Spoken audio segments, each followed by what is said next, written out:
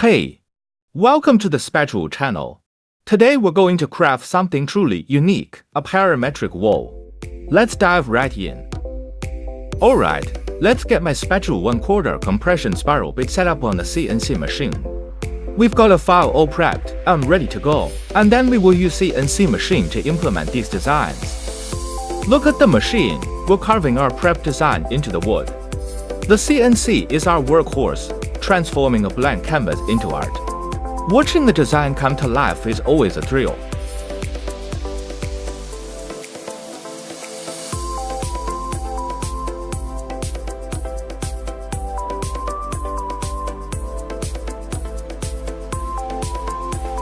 Once the machine has done its thing, we'll remove the freshly carved wood panel.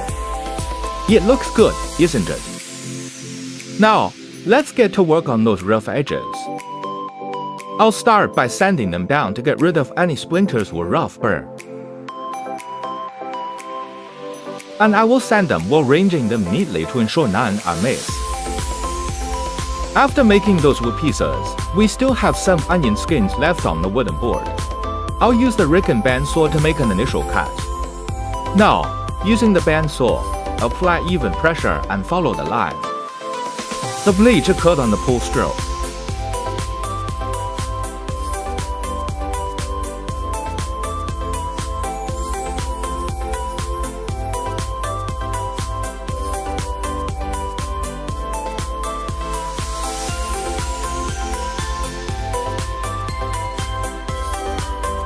You can see there are still some details that haven't been cut well.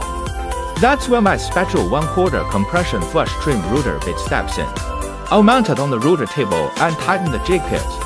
That's where my flush trim bit steps in.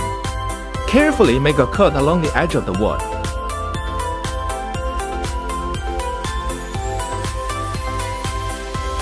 Let's take a moment to appreciate the precision of this flush trim bit. See the difference? The edges are looking sharp and smooth now. Moving on, it's time to craft the fixing strips for the backside. We're talking about a size with a width of 25 mm and a thickness of 7 mm here.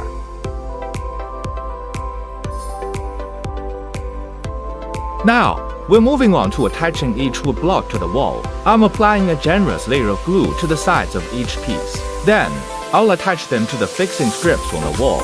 And to ensure they don't fall later, I will use an air-powered staple gun to secure them in place.